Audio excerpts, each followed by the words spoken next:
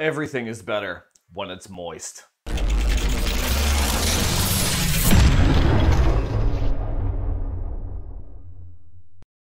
Hey guys, welcome to Frame Chasers, and... oh, it's kind of blurred out, but we got a water block for the 3080. So this is, Alphacool, ice block, whatever. It's for the reference edition 3080. But,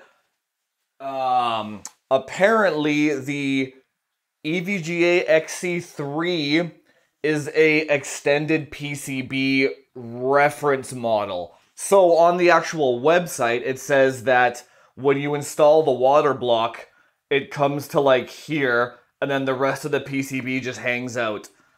But it says it works. Let's find out. Alright, so if you are a person that cares about aesthetics, I probably would not get this model for your XC3. Just because, I mean, or for resale value. I mean, it looks gorgeous, don't get me wrong, but, I mean, check this out, right? Yeah, like who's gonna buy a card with this sticking out? But for me, I couldn't give a rat's ass. As long as it works, it works. The one thing, I mean, this was quite a bit cheaper than the EK model, but the EK wasn't out yet though. But I swear, I just got what I could get, right?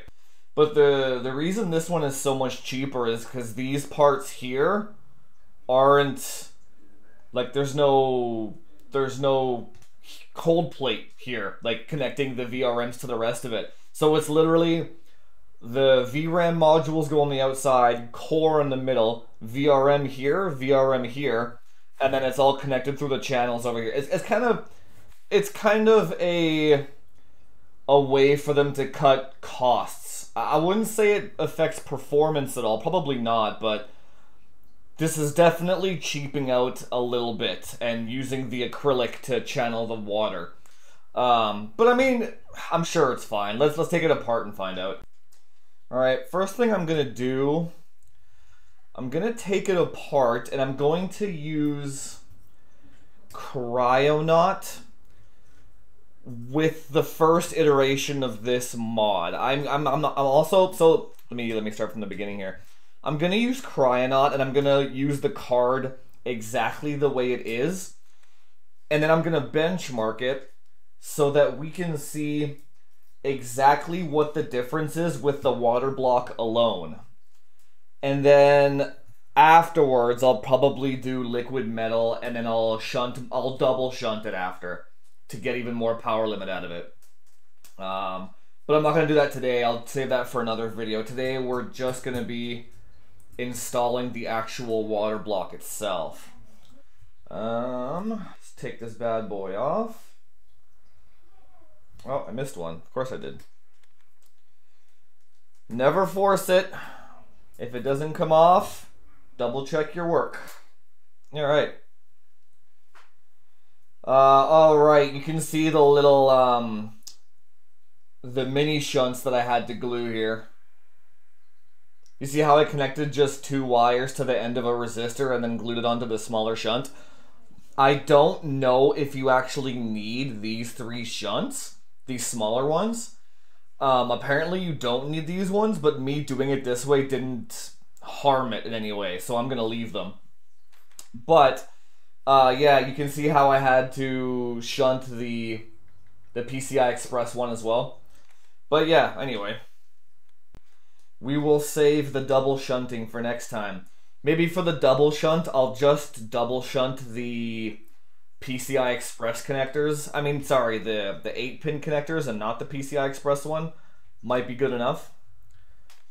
I haven't taken this thing apart in a while, but I hope the water block fits. It should fit. Okay. I'll be back. I'm gonna wiggle this for a while. Okay, so if you are going to be doing this on the EVGA XC3 model, whatever foam pads that they use on this model, it it pretty much destroys itself when you take it off. So if you are going to be doing this and you're taking the thermal pads off the XC3, make sure that you measure them and keep track of how thick the thermal pads are if you ever want to use the air cooler again, unless you can order some other ones, because this shit's, yeah, it's, this is not reusable after disassembly, that's for sure. Yeah, see, this is what I'm talking about. These pads go over the VRMs, but they don't actually actively cool the chokes. I don't like that. I like to have my chokes cooled. I know it's not necessary, but I'm just a guy that likes to cool his chokes. But I mean, all right, whatever. I just want to point that out. If the $40 of savings is worth it to you, then yeah. But the EK block does cool the chokes. All right, this is what the block looks like with it in place. That's not too bad. That's not the worst. I mean, if you have it like this in your case, if it's not vertical mounted, that doesn't look too bad at all, to be honest. But let's get the back plate on here. Alright, this is actually a really nice back plate, but I don't think that I'm going to go with this. Yeah, it looks like it kind of messes with the LED a little bit. I'm gonna try and put, this is a really nice back plate though if you had a founder or a reference edition, but I'm gonna try and go with the stock back plate instead here. Let's see if this fits. Yup, looks like it fits no problem. The stock screws, I mean, I guess except for these ones, but the stock screws, oh, wait a minute. Okay, well, these ones fit. Yeah. Man. So, long story short, it does work, but it's a little too janky for my liking. I can't recommend anybody do this. Even if you're an advanced user. Like, this connector right here, this screw here, actually doesn't line up with the nut on the actual water block. So I had to take it off and undo the... I had to undo the leg on the water block on the corner, and then I had to use a nut to get the back plate down on this side. These three lined up fine. They worked well. This one did not line up. And these four on the end here, I mean, they don't do anything at all. They don't, like... So I'm gonna order maybe 4 screws and nuts just for the end, just to have it tight on the end here. But other than that, I mean, oh yeah, and one more thing, the thermal pads that come with the Alphacool backplate are not thick enough to be compatible with this backplate. It's like they don't even touch the PCB. So if you are going to use them, you have to double up on them, or you have to add a 1mm on top of the ones that you get.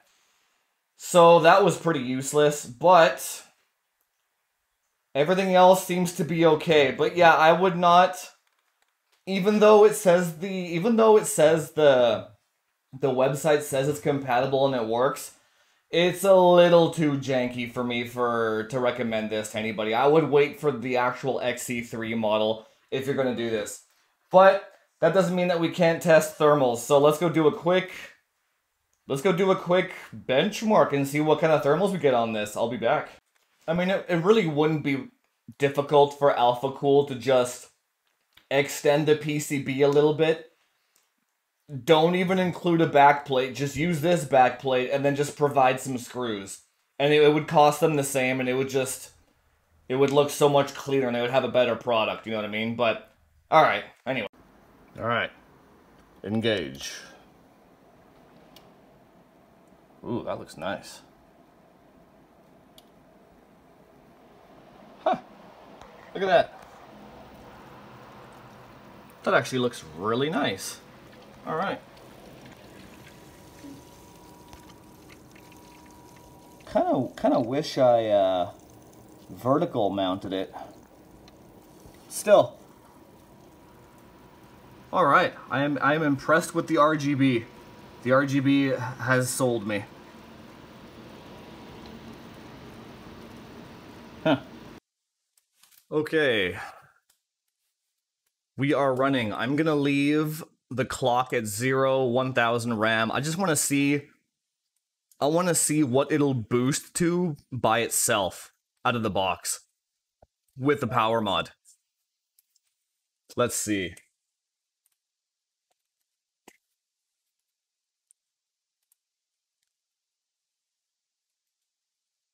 Alright, got the overlay up here. Temps are nice and cool. I'm excited. If these things are anything like Vega, they're gonna be loving being underwater.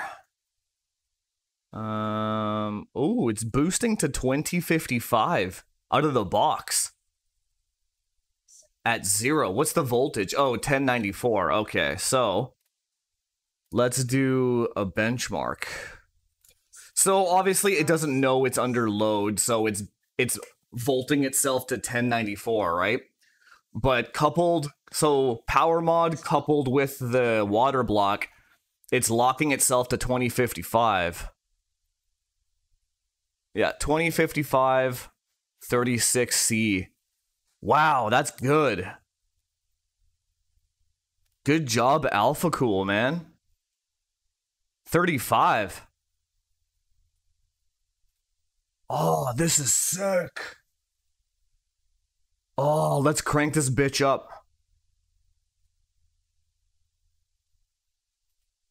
Oh, man. Okay, let's crank this up. Hang on. We're cranking this.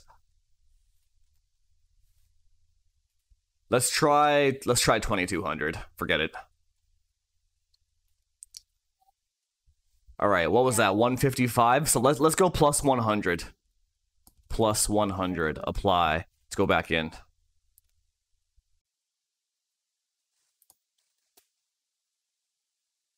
$2145. It's at 1.1 or 1100 millivolts right now. 21 seems fine. 2145. 38C now. Let's go plus 150. Plus 150. Apply. I'd be really surprised if this was stable. 2190. It's not crashing. Holy shit. Oh. Oh. Can we break 2200? Let's give it a shot. One more bin. Plus, we're gonna go plus 160. Apply. Come on, you can do this. You can do it. Come on. Yeah! Yeah! Oh, hell. Okay. Okay. Hang on. Oh, man. This is sick. I love this shit. Come on, you can do this. Come on, you can do this. So it's at, yeah, 1100 millivolts. It's tapped out. The voltage can't go any higher. 38C still. She runs cool. She runs cool. They just the power limits and the stock coolers are just not good enough for these things. 2205. 38C. My radiators aren't even getting really they're not even getting warm at all. It's actually not, it's not even that an inefficient node. I'm saying the wrong words.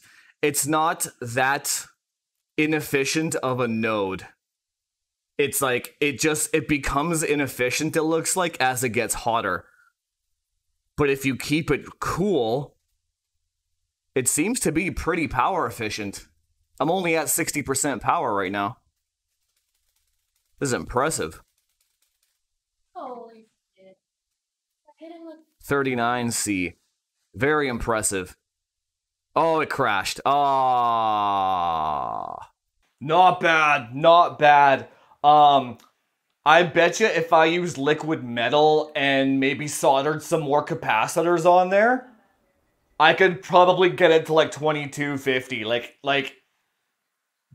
we have a lot of content to go through, my friends. A lot of tweaking. So I missed my stream on Tuesday. I thought it was Monday for some reason, and then it was like 8 p.m. and then I was like, holy shit, I missed my stream. But I'm gonna make up for it tonight, 6 p.m. We're gonna go nuts with the water-cooled 3080, and we're gonna tweak it and see what it can do. See what kind of benchmark numbers we can get out of it. Join us tonight. If you want access to the Discord, you must subscribe below on my website, or you have to go on Twitch, and I can give you a code over there if you're not a jackass. Otherwise, sorry guys, the Discord is locked down. I can't let fanboys in there anymore. We have too good of a thing going on to pollute the waters with a shit fest. You know what I mean? I gotta be really selective. But yeah, this seems to cap out right around where Turing capped out, underwater. It can't go as far on air, but it seems to... Like, the 8nm node, when kept cool, seems to be okay. It's okay. Like, it's not... The fact that it hits 2200 megahertz means it's kind of the same as Turing. And I haven't used liquid metal yet, so that's okay. It's okay. Like, it's not... Yeah, you just put a water block on it. That's pretty much the answer to Ampere right now. Anyway... See you guys tonight, Twitch, 6 p.m. And if you're not coming by, then hey, thank you for watching the video. If you like the content, hit that subscribe button, do all that YouTube SEO stuff, like and share and comment. And what did you guys think of the water block on Ampere? I mean, I learned a hell of a lot more. I learned a lot more about Ampere in the 5 seconds of having that water block than I did dicking around with all that air cooling. So, yeah, hope you learned some, and I will see you guys either tonight or in the next one. Talk to you later.